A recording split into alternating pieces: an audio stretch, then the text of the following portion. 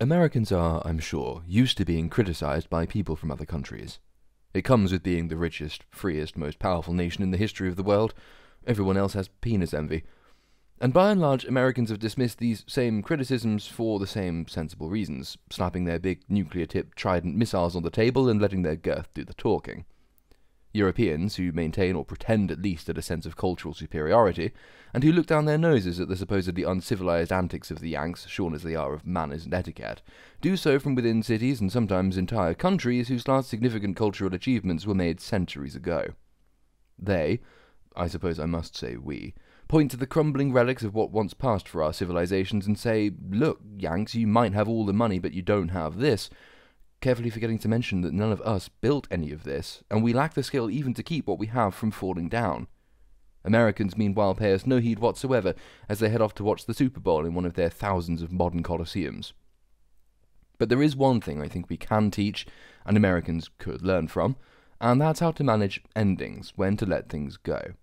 It's become something of a cliché, but cliché-like stereotype tends to convey something accurate.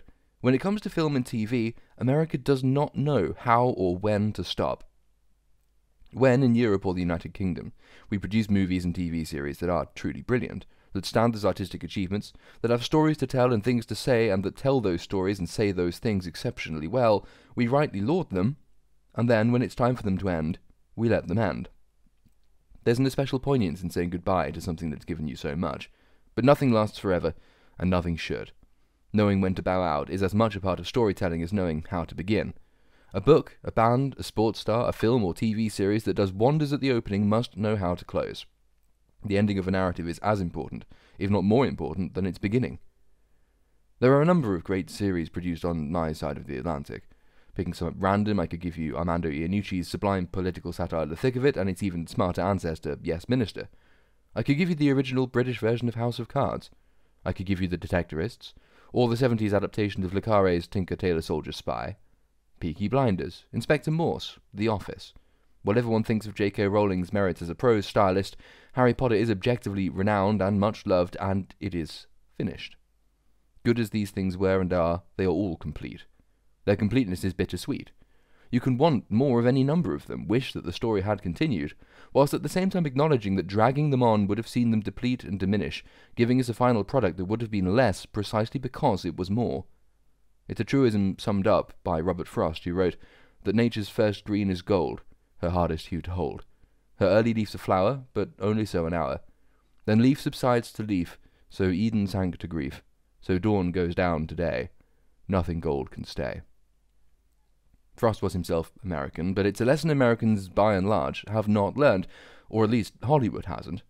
Gold might deplete, but my God, you'll eke out every last little bit of it you can get before you let go the source. How and why is Rocky still alive? Why do you insist on roiding up Arnie for another run, well, not a run, another creaky-hipped limp maybe at the Terminator? Why did Hollywood decide that the Alien franchise was a good place to explore the meaning and origins of life? Why is Star Wars violated harder than the only crack whore in San Francisco? Why didn't you close The Office after season 3 or 4? Nobody needs 9. And how were the Friends still friends after 10? Rambo should be out on the streets like so many of your unfortunate veterans. The staff at Parks and Recreation should have been permanently furloughed by at least season 6. No one needed a 7th. The Simpsons stopped being funny around the time I was born. Jean-Luc Picard should have been pensioned off. Neo is dead, he's not Jesus, he doesn't need a second coming. There is such a thing as too many Batmans. Lara Croft needs to get herself knocked up and settle down. Why wait 20 years for another Avatar when you could wait forever? How long until some tired hack realizes that great white sharks can have up to 12 mini white sharks and decides to bring Jaws back, or tries a Jaws origin story, or decides an all-female Jaws reboot is a terribly clever idea? And so on, and so on. Nostalgia is a poignant and beautiful thing. Relics are a reminder of past greatness. The sense of loss when you look at the Parthenon is part of the point of the Parthenon. But you can't be nostalgic if you don't let things die. You can't appreciate the whole if you won't stop adding to it. And you can't, and you shouldn't, try and recreate past glories by bringing nostalgia back to the present. The word in its constituent parts is comprised of nostos, homecoming, and algia, pain. Loss is its point. Loss is what makes the thing special. Dragging it out, or trying to revive it, misses that point and cheapens the very thing you're trying to venerate. Which leads us inevitably to the MCU. Does it have anything left to offer us, or has it told its story? Is this another example of Hollywood's inability to let things retire, to bow out gracefully, or to die?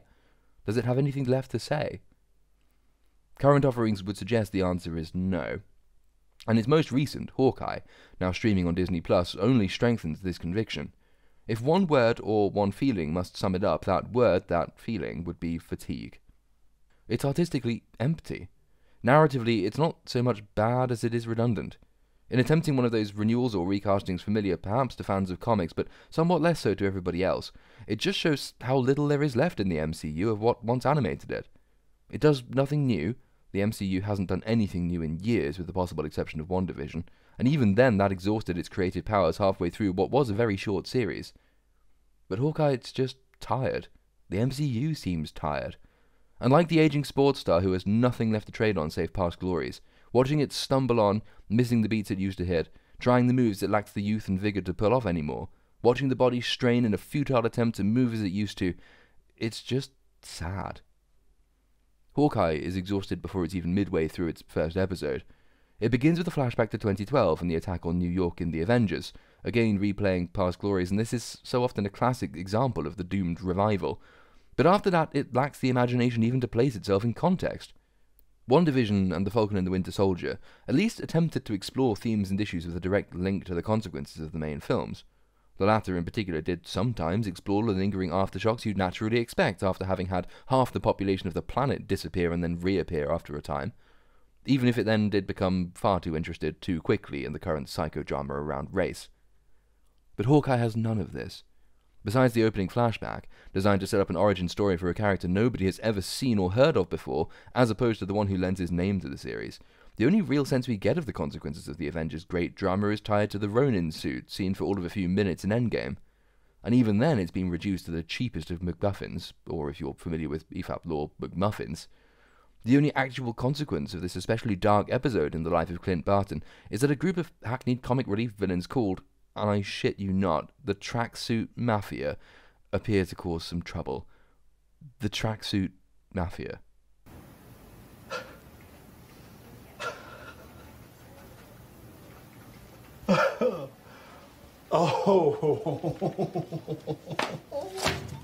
These people aren't villains. They're not even set up to be villains.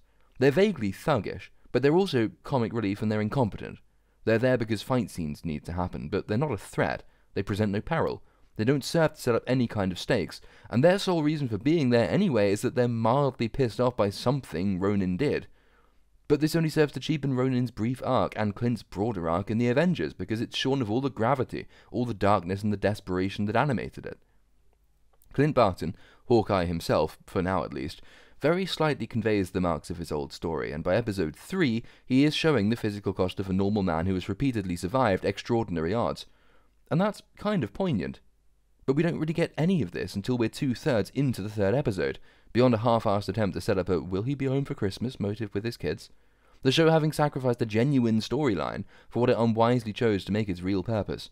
Not an homage to a retiring hero, but the introduction of a new one that, because of the MCU, isn't so much new as it is a knockoff replacement. Perhaps Disney's famed closeness with China has had broader effects than we realise. Clint himself is old, is tired, is suffering, and one gets the strong feeling that Jeremy Renner didn't have to act particularly hard to give this impression, because he seems to be old, tired, and suffering throughout. But the main character in Hawkeye isn't Hawkeye, it's Rel replacement thus Hawkeye, which isn't a spoiler or a surprise because, well, by the end, you almost envy Clint's loss of hearing because he at least doesn't have to listen to Rel replacement Hawkeye, who's just... oh, God. Let's explore. Replacing male heroes with their female equivalents is a thoroughly odd, thoroughly modern, and so a thoroughly shit trope. It's the result of an astonishingly superficial substitute for thought in writing rooms today that thinks creating characters is easy and quick and painless. Rather than go to the trouble of inventing brand new female heroes with complicated characters and moral nuance and complexity, rather than put in the painstaking work of building the lore, rather than establishing character by showing their deeds, establishing their place and their personality by their interactions and their subtler quirks, modern writers seem to think that all you need, and it really is the most you need, is to give a 30-second flashback, explained by exposition and hackneyed dialogue, that they're super strong and talented and independent, have them kick ass and be liked by everyone around them, and in the case of Hawkeye and Ironheart, give them a same or a similar title as an established hero. The results are, well, the results. But a box has been ticked, new life has ostensibly been breathed into an old trademark, and even if this means it's come to look like some kind of zombified husk that it's cruel to keep alive, at least that zombified husk has tits. God, I miss the days when they thought it was creative to turn planks of wood into main characters. Is that like a personal attack or something? Or... Oh, no, sorry, let me just, I miss the days when they thought it was creative to turn planks of wood into main characters. In a sense, there's little point delving into the character of Kate Bishop because there is no character to delve into. It's like mining for gold in a cloud or the vacuum of space. Kate is a fanfiction character, and as anyone who has ever suffered fanfiction will know, this involves inserting an idealized version of the author into an established canon, in which they become essential and indispensable and profoundly important. And they're perfect, too. It's very important that they're perfect, and highly skilled and strong and flawless, and that they form instant relationships with the actual characters in the world they've invaded like a particularly malignant cancer. You'd think at this point that the traits of a Mary Sue would be so well known that even an incompetent writer would be able to avoid at least some of them. But this is not so with Kate Bishop in Hawkeye, who is essential and indispensable and profoundly important and perfect and highly skilled and strong and flawless, and who forms instant relationships with the actual characters in the world she's invaded like a particularly malignant cancer. To make matters substantially worse, this particular Mary Sue is a Marvel brand Mary Sue, which means you get no wit or originality, but rather that kind of cheap, trite, chirpy, quirky, mass-produced humour that every Marvel film since Guardians of the Galaxy has insisted on foisting on its characters. In fact, you could put every single one of her lines in Tom Holland's mouth. The overabundance of unserious, throwaway lines is by far the most irritating thing about that iteration of Spider-Man, and absolutely no rewriting would be needed. With the original cast of Avengers, this kind of worked, because at least their snarky one-liners were coloured by their established personalities, but in Kate Bishop there is no established personality. There is no personality at all, and so there is no colour. It's just paint-by-numbers quips that make her utterly indistinguishable from any number of paint-by-numbers ancillary characters to have been thrown on screen across the last half-decade. Either one of these alone makes for a terrible character, but both together, well, that makes me think we should just consider reopening and expanding the terms of the Nuremberg Tribunal. What little there is that might have been likeable about Kate is completely overshadowed by how overwhelmingly shallow and irritating she is as a character. She's the daughter of a rich bird. Her father died in the opening flashback, and Rich Bird now is with a swarthy-looking Dick Dastardly type with a moustache, again, Dick Dastardly's moustache, who it is heavily implied is the villain of the series, but mostly because of the gaping hole where the actual villain should be. We learn bits and pieces about Kate from her conversations with her mother, chiefly about how perfect she is. We learn that she was a brilliant archer as a kid, some kind of state champion in fencing, and a black belt at the age of 14, all of which we have to be told because it would otherwise have been spectacularly unbelievable that a pampered rich girl should be able to hold her own against gangs of goons, however obliging those goons might be. Thanks to this hackneyed exposition, it is only remarkably unbelievable that a pampered rich girl should be able to hold her own against gangs of goons, however obliging they might be. This is beyond lazy. Remember actual Hawkeye? Remember how he was introduced as a talented, trained, lethal operative? Remember how we didn't really need to be told anything about his backstory or how he got his skills? Remember how we came to know all this because we were shown it in action relevant to the films he was in? Fittingly for a secret agent, and necessarily because he was really a C-list member of the main cast, we were never given an origin story or indeed very much information about him as a person, which was used to good effect in later films when, for instance, we discover that he has a life outside, a wife and kids. He's also shown being bested frequently by the A-list cast and being aware of his relatively lowly status, as well as his fundamental humanity. He suffers injuries the others do not. He gets tired when they do not. He's aware of his own vulnerability and, later in the main arc of Avengers, of his age, looking forward to retiring into obscurity to live a normal life. This is relatively subtle, careful writing. It gives us all the depth necessary for a character who was not all that often more than a secondary fixture in the main plot, and then a little bit extra to surprise us. The point about Clint Barton isn't that he's perfect, it's that he isn't. It's not that he's a superhero, because he's not really a superhero.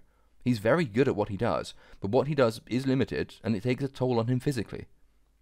This is not so with Kate, who doesn't even have the advantage of an interesting background.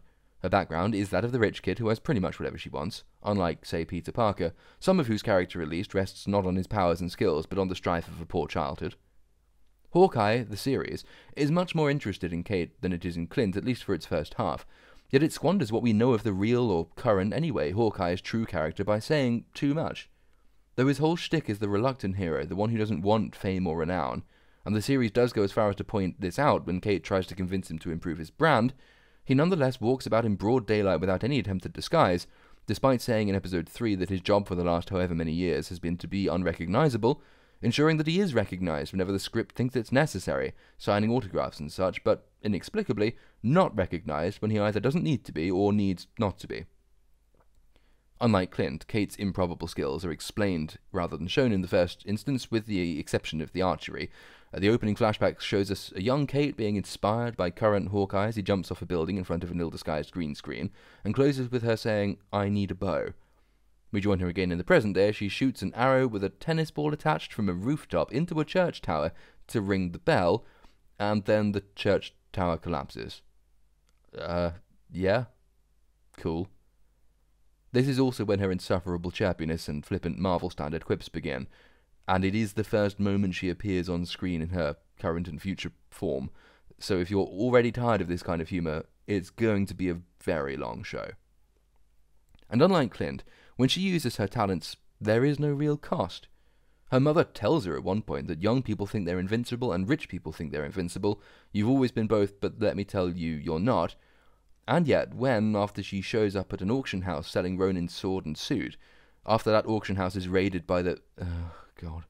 by the tracksuit mafia...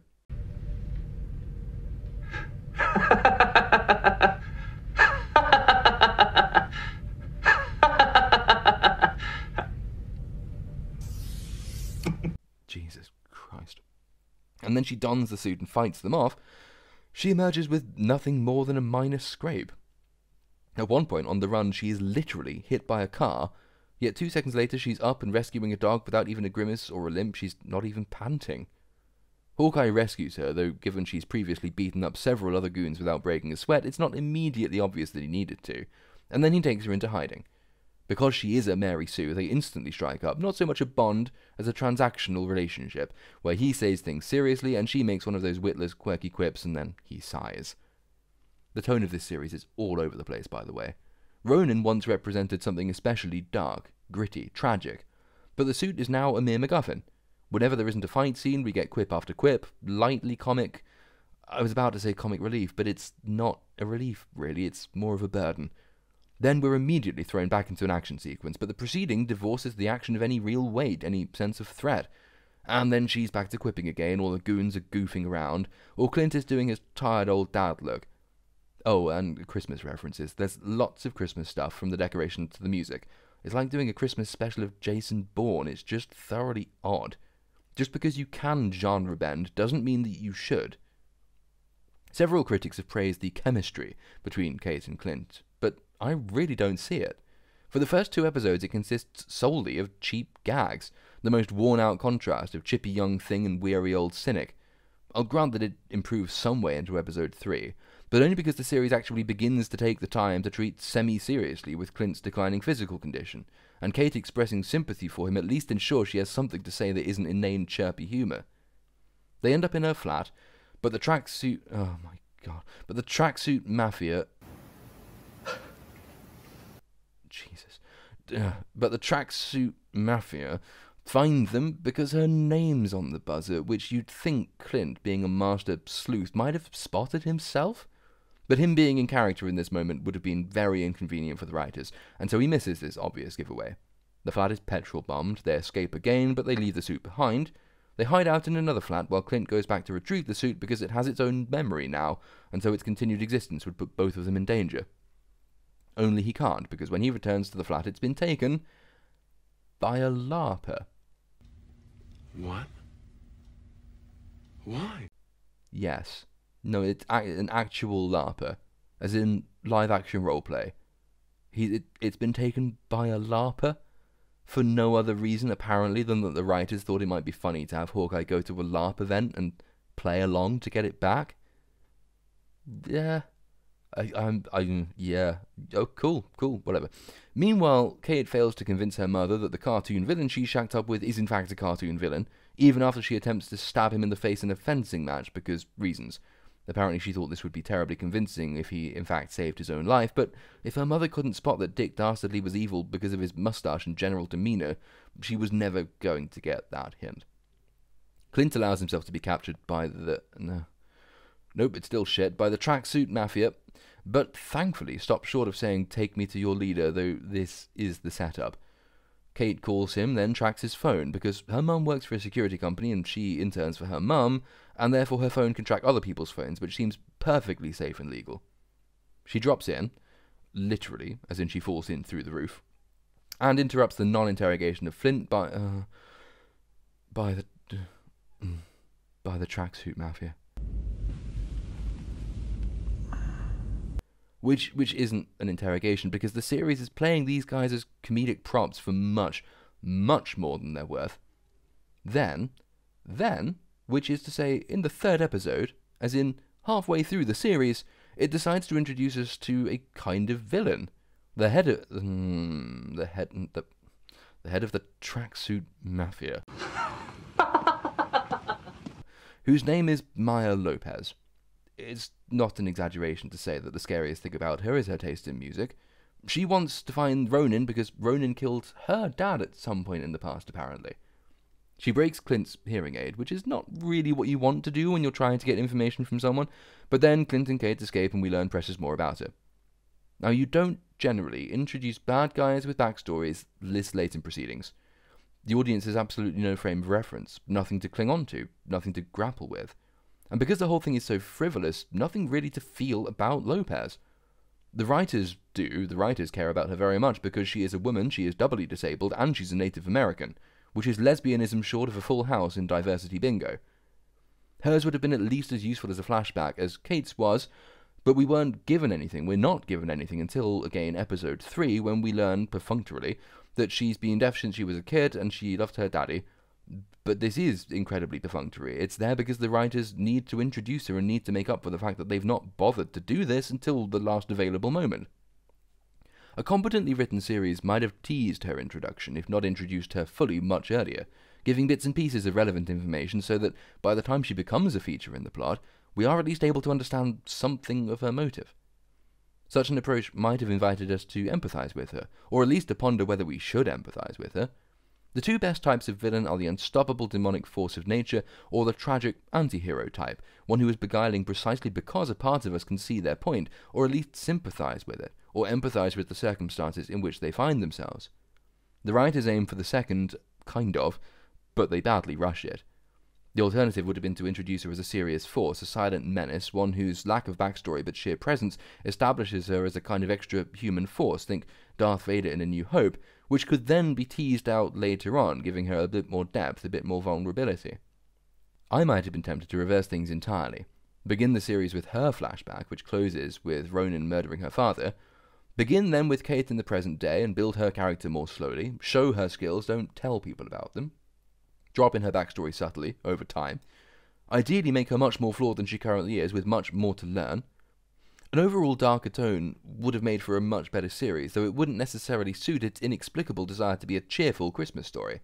But I'd counter that its want to be a cheerful Christmas story doesn't actually suit the story it's trying to tell, and the story should be its priority, no? There are dark and morally serious Christmas tales anyway, there have been since at least the time of Dickens, so it wouldn't be breaking utterly new ground. We know how uncomfortable the Marvel is with innovation these days. Such a build-up would have established all three of our principal characters, the old hero, the new hero, and the anti-hero, as rounded entities, showing the audience at least as much as it tells the audience, and giving real weight then to their first meeting, shedding the impression that this whole thing has sort of been created on the fly. But this doesn't happen, and Lopez is none of these things, and the organisation she heads has been castrated by the series' attempts at comedy, so she doesn't carry any significance or consequence into her first scene, and she's barely on screen long enough to explain her motive, certainly not long enough for her character to form, before Kate and Clint escape. At one point, Clint does one of his slow-motion flying through the air arrow tricks and falls into a ball pool. That's the tone of this series, a kid's ball pool, in the middle of a fight scene, having just introduced what is ostensibly your main villain. We then have a car chase with lots of crazy over-the-top set pieces, which critics for some reason applauded. An even more infuriatingly flippant back and forth, even as Kate is literally hanging out of a window shooting magic arrows at their pursuers.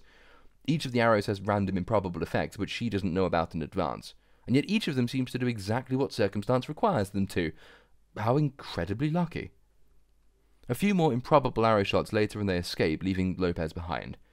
Now, I've not read the comics, I know nothing about Lopez's backstory, but I am morally certain, because they are telegraphing it, that she'll turn out to be a good person. There is no such thing as a doubly disabled Native American bad person. It breaks the fundamental law of the modern universe. They end up back at the mansion attempting to hack into the Bishop's security database, at which point a sword appears under Clint's chin, held by... Are you sitting down? You won't have seen this coming. It's held by swarthy Dick Dastardly himself. And that's it. That's episodes 1 to 3. Now we're only halfway in. There is that to be said for it. It hasn't had time to completely and utterly doom itself. The first half has been anything but impressive, but there is still time for something to be salvaged from the premonition of a car crash that this series currently represents. A car crash, moreover, involving people nobody knows or cares about.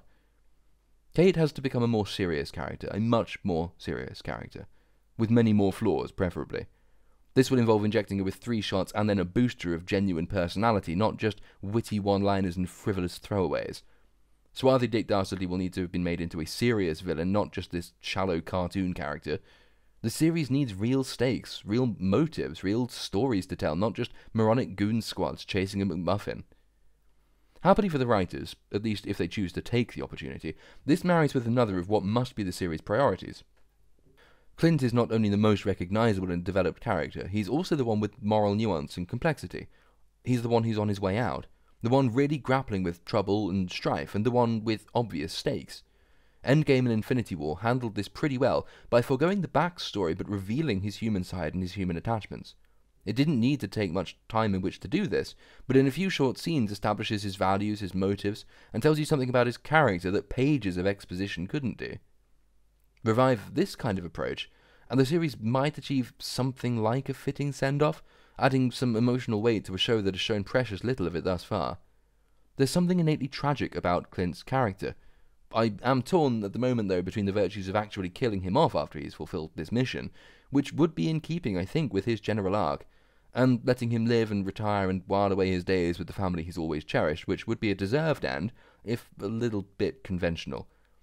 Though because it is conventional, I suspect this is the route they'll go down, and he will make it home for Christmas one way or another. The director of the final episode is Rhys Thomas, who has done nothing in his career to suggest he has an appetite for anything approaching tonal or moral complexity. Indeed, his stint at Saturday Night Live is probably why the series' attempts at humour leave you cringing as hard as you would if you were watching Saturday Night Live. That's what should happen anyway, but as for what will happen, well, let's go back to the start. I think it's likely they'll muddle through, perhaps with some slight improvement as the focus naturally moves back to current Hawkeye's struggles with senescence. It's hard to handle that abysmally, which is not to say the series will necessarily handle it well, but even a barely competent focus on that aspect of his character would improve the overall tone and seriousness of a series that's really lacking any reason to be. But even assuming they get to the end without making a bad thing worse, still the question remains, what's the point? Where are we going from here? The MCU managed to tell a story over a decade. It was a spectacular achievement. And Phase 4 necessarily requires that we step back and rebuild. I know that's been said before ad nauseum. It's true. Fair enough. But it's also insufficient as an excuse, and it overlooks what made Phase 1 work. Phase 1 had all the big toys to play with, characters even normies had heard of before. In Robert Downey Jr., it found the perfect hinge for the rest of the series. He had the charm, the depth, the versatility. His playboy past matched that of his character. Despite his public struggles, he was ripe for a comeback. There's a reason they paid him so much money. The writing, for which Jon Favreau deserves no small amount of credit, perfectly matched the casting. There could be no other Iron Man than Robert Downey Jr., arguably more iconic in this role even than Christopher Reeve as Superman or Heath Ledger as the Joker. He can't be replaced, certainly not by Ironheart, the success of which will require a degree of subtlety and intelligence and imagination the MCU shows no signs of possessing anymore. The MCU lacks any equivalent of Downey Jr., it shows no signs of finding one. Its existing cast of characters doesn't exactly scream charisma. Its biggest remaining names were part of the B-list throughout the Infinity Saga, and little has been done to elevate them since. The new characters lack promise, and their casting brings no star power. And there is currently no established, overarching story. The true achievement of the Infinity Arc wasn't in its individual films. Scorsese was right in one regard. Taken individually, Marvel films are mass-produced, their lines are learned by rote. But in stringing a meta-storyline out over a decade, it meant events in each installment mattered, even if the films themselves weren't exactly groundbreaking. The meta-story provides the gravity that holds every installment in its proper orbit. It gives you something to invest in, a reason to geosynchronize around that particular star, that particular galaxy, in the first place. Yet it was built in the first instance on ostensibly standalone stories that had their own mass. The first Iron Man film acts as a kind of Jupiter, the only planet in the solar system that cannot be said to orbit the sun. It's so large that its barycenter, the point around which it revolves, sits between the body and the light, the planet and the star, the particular and the universal, or at least the solar systemic. But the MCU today lacks both these crucial ingredients. There is no gravity in it. Yes, it seems to have accepted the need to scale down, to build again from the ground up.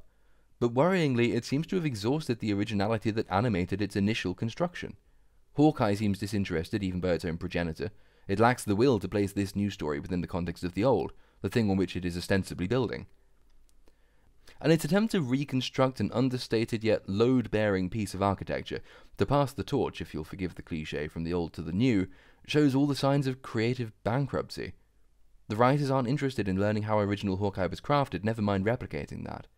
Whilst Clint Barton was made by inference, by implication, by snatched glimpses of the human and the humanity that lies beneath the mysterious mystique of him, all the blueprints for the new Hawkeye are laid before us in this series, and they're geometric, they're uncomplicated, they're unsubtle. Most criminally of all, they're mass-produced, bearing all the hallmarks of the trademark, with lines, quirks, and personality that could be swapped between any of Marvel's recent creations, without causing any contradiction or misstep in the characters they're grafted onto. Kate Bishop is basically Peter Parker. They share far too many of the same personality traits. The only difference is that she uses a bow whereas he uses web slingers, he grew up poor whereas she grew up rich, and Tom Holland has a better ass. So we return, in the end, to the question of the end. If it has nothing left to say, if its story has already been told, and if its creative spark has descended from white hot to red ember to ashes and then to dust, why is the MCU still going? Why is it speaking words when it has no meaning to impart? But otherwise, why is it flogging a horse that's so dead its only conceivable use today is to be turned into glue at a knacker's yard? Maybe all of this is premature. Maybe I'm prejudging. The best of teachers can seldom predict the lives of the children they teach, and Kate Bishop, despite being in her 20s in Hawkeye, is a child both figuratively and in her characterization literally. Patience is an overrated virtue, but that does not automatically excuse or justify impatience, so perhaps we'll be sitting here in 10 years' time marveling at the next cosmic meta-drama Marvel has delighted us with. But I just can't shake the feeling that all that's worthy has been said and done now, that the youth and vigour and fearless imagination that gave rise to the MCU has grown up and lost its soul and reached middle age, where excitement gives way to obligation, and the risk of innovation cannot be brooked, for there are bills to pay and chores to do and dead-end jobs to keep. As Auden wrote, time and fevers burn away individual beauty from thoughtful children, and the grave proves the child ephemeral. Maybe, just maybe, it's all over. Maybe it should have ended with Endgame. Maybe it's time to let good things die and stop pretending greatness can defy entropy. Perhaps we should stop pretending that stories can last forever, and instead begin looking back at what was achieved, rather than masquerading this sense that we can sustain that greatness indefinitely. The choice is stark, though it's not an easy one. Do we persist with this adventure, or like Odysseus do we accept that the journey has ended? And what made that story relevant was not actually the homecoming, but the longing for home. Each new entry from the MCU only makes me more convinced that the time has come to give up on excitement at the new, which must fade sooner or later, and look upon the Infinity Saga as the beginning, the middle, and the end of this story.